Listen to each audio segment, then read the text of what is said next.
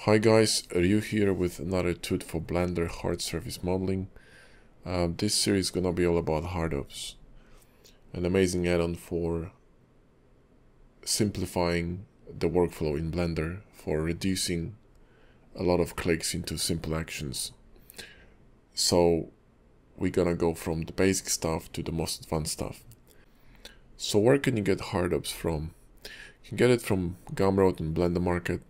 Just go to Master Xeon 1001 store front and just download it from there. If you don't have a box cutter, just grab a bundle and you're good to go.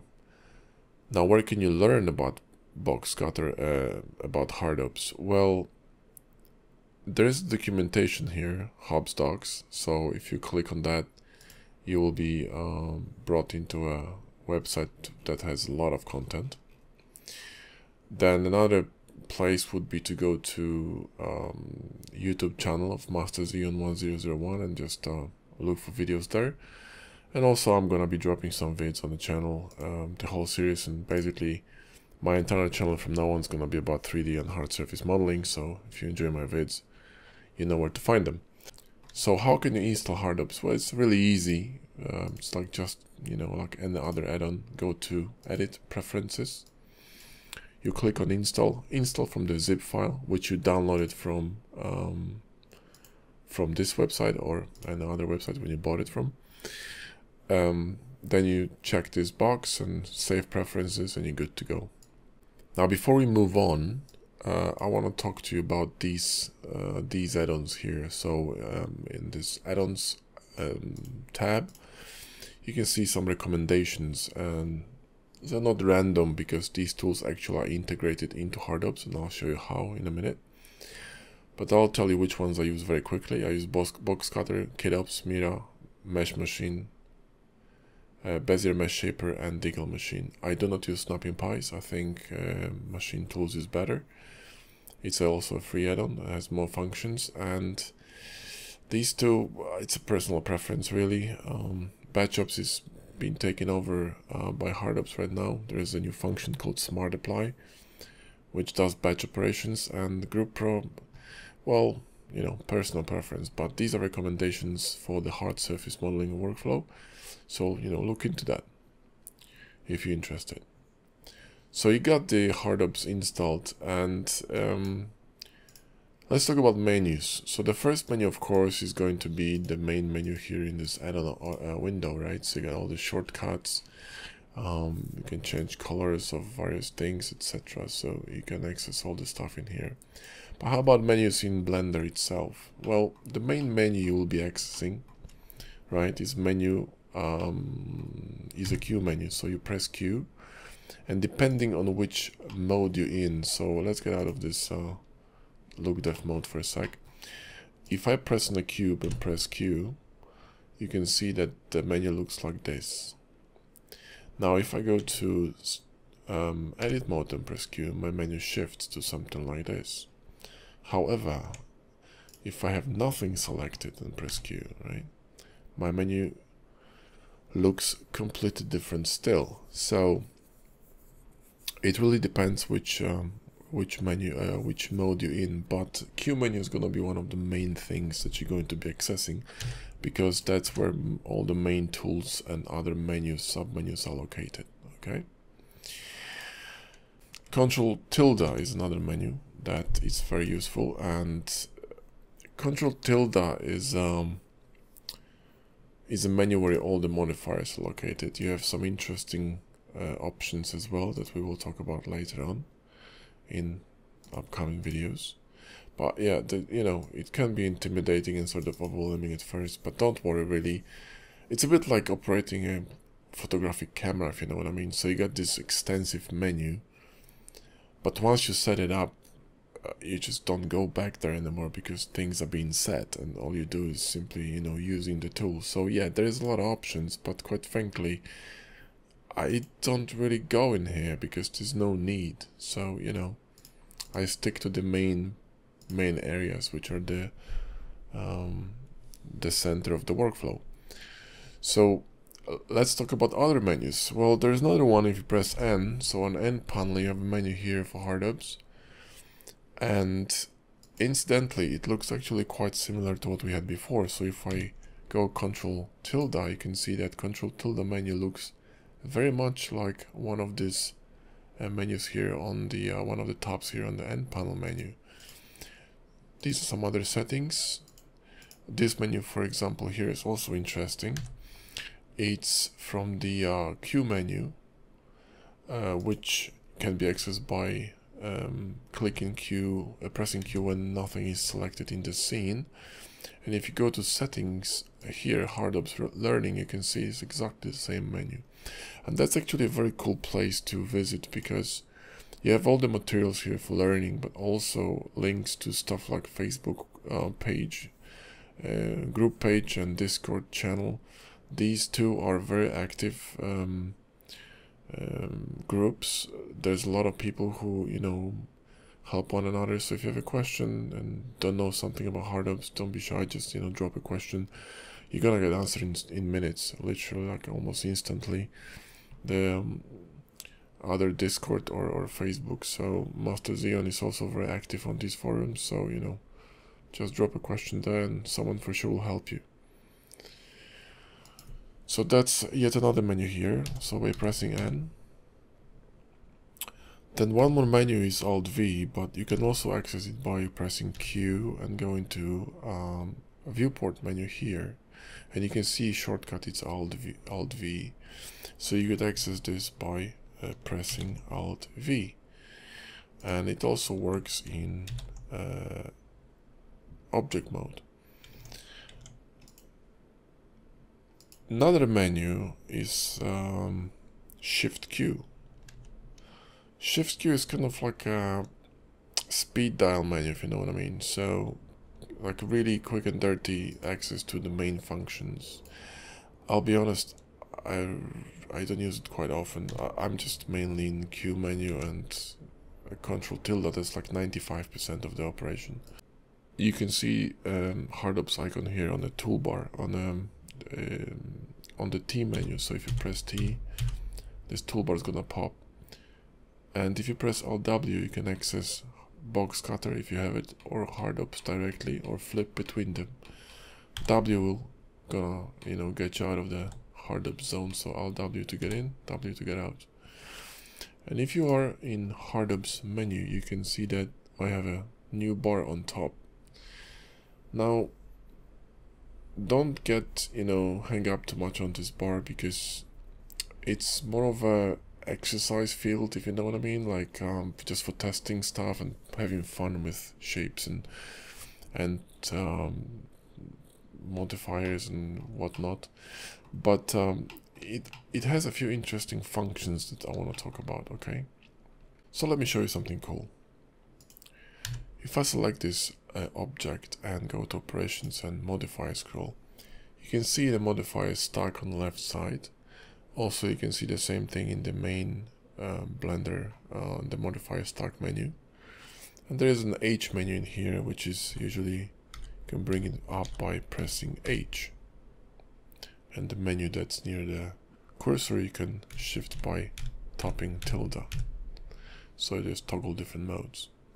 Anyway, if I start scrolling my mouse up, you can see that the modifier stack is going up, and you can see that modifiers are being added to the scene one by one. So you can see which modifiers have created this object. More importantly, you can see which modifier affects what, like what's happening once modifier has been activated. And this can be very helpful to determine issues in your mesh. You can also easily scroll modifiers in the stack, but we're gonna talk about it in a different video. But this mesh, I mean this object, it's actually not mesh, it's just a single vert. So if I go back to, you know, to the beginning, you can see it's just a single vert that's been turned into plane, then cube, and then being sliced. Okay, so that's what smart objects are about. So if I create this cube here, if I do the same thing, so go to modifier scroll, you can see it's just a vert. So if I go to edit mode, you can see it's just really odd. Well, it's not really, well, kind of geometry, but it's just a mess, right? However, the cool thing about it is that you can actually cut it. So if I go to box cutter by pressing Alt W, I can start cutting at it, you know.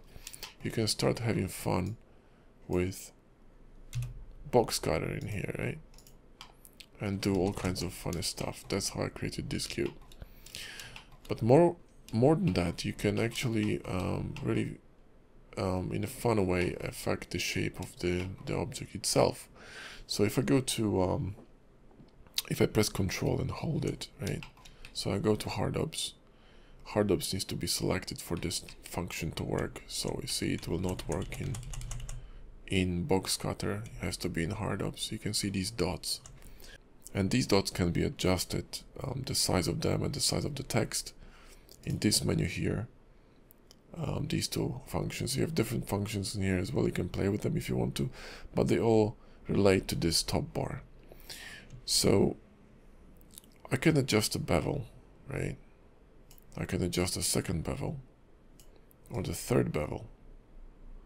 And this bevel is clamping, so let's go to bevel modifier, and which one is it? This one? Nope, the last one. Clamp overlap, that's the one. Now it should be fine. It's clamping the bevel, which means we'll not overshoot the verts. You see there's actually like a limiter on the bevel. So you can play with this, you can play with the solidify. So all I'm doing is pressing Control and just clicking with the mouse and moving it. Or moving, you know, the screw modifier. And if you right click on it, you're gonna get access to the modifier that, you know, the dot is assigned to. So for instance, this one will get me access to this bevel, you see. So I don't have to look for it in the whole entire stack of modifiers. Let's say like in this box, you know, when you have a lot of modifiers, you don't really want to look for stuff, right? So all I do is just press, right? And I can access all the modifiers and cutters. You see those blue dots? These are cutters, right? So that's really convenient and kind of fun way to work.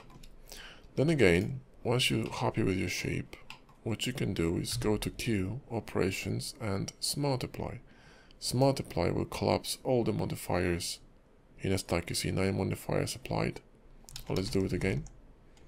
So I have all these modifiers here. It's gonna apply, well, this box, right? Right, so let's just collapse them so you can see. Now if I click this and press multiply, right, it will collapse 9 modifiers. So if I open the stack now, you see only last bevel and weighted normals was not applied. And that's how multiply works. It applies everything except the last bevel and weighted normals.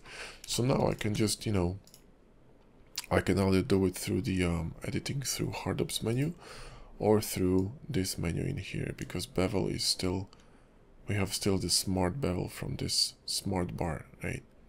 Because if I for example apply the normal bevel, right? So let's say I create a cube, okay, and apply a bevel to it, right? You see, I can press Control, but no dots are popping up because this bevel was not a smart bevel, so it wasn't actually applied from this top menu. So you can collapse this object and you can now use it for editing, because now it's actually a mesh, right? Because before we apply the modifiers, well, let's show it on this cube, it's not really a mesh, right? Now we need to apply modifiers to make it into, you know, to change it into a mesh, right? So that's how this this works. And then you have interesting shapes like, you know, screws and stuff. You can, you know, have fun with it, right?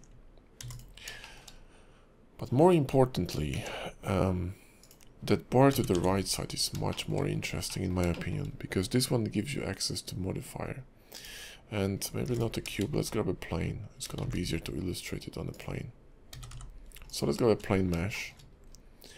And let's say I'm gonna, for example, want to bevel the this plane. So all I have to do is click on this here on this bevel, you see if you hover over a function, if it offers you more options, it will actually show what you can do, and there's gonna be a description, like a tooltip. So now if I press Control, I can adjust these bevels, but if I wanted to adjust the number of segments, I have to press Control, hold it, press Shift, then click and move my mouse up and down, and I can adjust the number of segments. Then I can add, for example, Solidify to it, and I can, you know, again, play with the Solidify, add another bevel, right, and play with that bevel, and this one, and then add third bevel. And, you know, you can just keep creating your own shapes. Other cool stuff that you can do with this menu is, for example, let's apply subdivision to this by pressing Ctrl 3, change it to simple and apply, and now we have a subdivided mesh.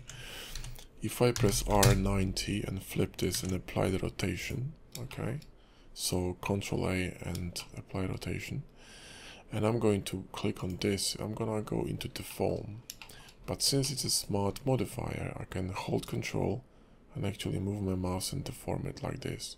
It's a really cool way of working. And, you know, you can just keep adding to this shape. For example, we can create an array on any axis with ease, right? Or we can create a circular array. So what I did is just Control clicked on this array, because you see, if I click on the object and hover over the array, I have different options, right? So the Control option, so Control click will array stuff around the cursor. So I arrayed it around the cursor. If I just clicked on the array, it would be a circular array. Well, I think that should cover the basic functions of HARDOPS. So you know how to download it, you know how to install it. The installation, there is one more thing I want to tell you, that HARDOPS is evolving very rapidly, so there's a lot of updates and they're coming quite fast. Blender is evolving too, so sometimes you might get some compatibility issues if you are uninstalling, reinstalling new versions of HARDOPS, for example, right?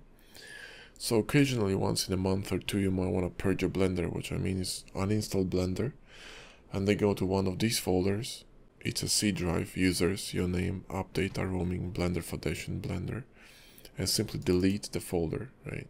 So you see there's a config here, these are add-ons, and the other one is config. So you need to just purge the whole folder and reinstall everything from scratch. It doesn't take much time. I have a video on it as well, how to do it for HARDOPS and BOXCUTTER. So if you have, you know, need some help with reinstalling it from in a fresh Blender and how to set everything properly, then you can just, you know, watch my video on that. I'm gonna link to it.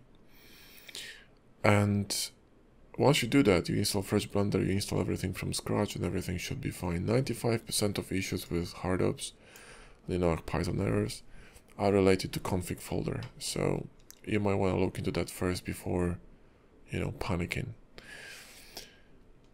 And next videos, they're gonna be all about the workflow. So we're gonna be using all these lovely functions in here that sort of change the way one works with Blender, because that's all HARDOPS is about. It's all about changing the way you work, making you work faster, more efficiently, and sort of focusing more on creating rather than, you know, just trying to soldier through some issues, or just, you know, trying to remember that complex way of creating some simple, you know, performing some simple tasks. So that's what it is all about. More videos are coming. I think I'm going to start with something very basic, and then we're gonna move to more advanced functions. But at the end of the course, you should be having a very good grasp and understanding of HARDOPS, and you'll see that this add-on, although it might just be very intimidating and kind of scary because there's just a lot of functions and options, it's not really that, you know, that bad. So it's a lot of fun. Thanks for watching, guys, and hope you enjoyed the vid. I'll talk to you in the next one.